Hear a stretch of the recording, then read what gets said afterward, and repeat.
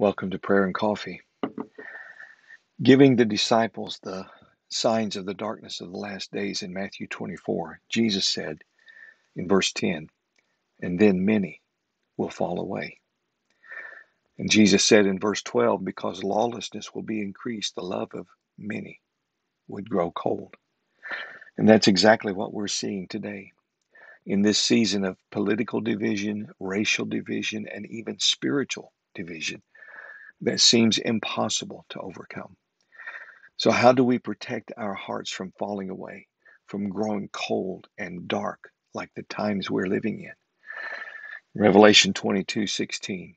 I, Jesus, have sent my angel to testify to you these things in the churches. I am the root and the offspring of David, the bright and morning star. In these dark times, we need the light of Jesus, our bright morning star. One day, I believe very soon, the light of promise will be replaced by the morning star of fulfillment, Jesus' return.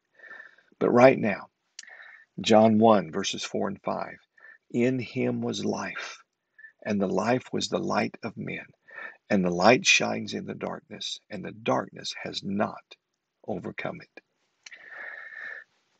Only Jesus has the power to conquer the darkness. Only Jesus has the power to protect our hearts.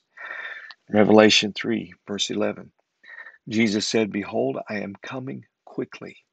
Hold fast what you have, that no one may take your crown. 2 Peter 1:19.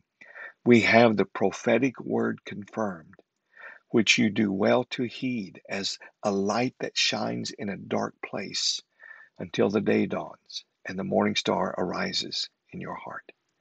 Stay in the light of God's prophetic word. Stay close to Jesus. His light overcomes the darkness. Let's pray. Father, we must confess that this old world looks mighty dark, and it seems our nation is growing darker every day.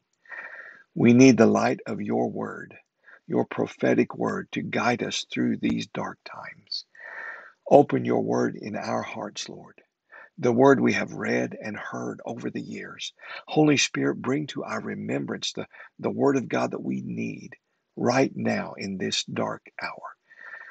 Guide us into the light of truth that is found in Jesus. Holy Spirit, tell us what God is saying in this season and tell us of things to come. We turn to you, Father, and ask for the peace of God that surpasses all understanding to guard our hearts and minds through Christ Jesus. In the name of Jesus, our morning star. Amen.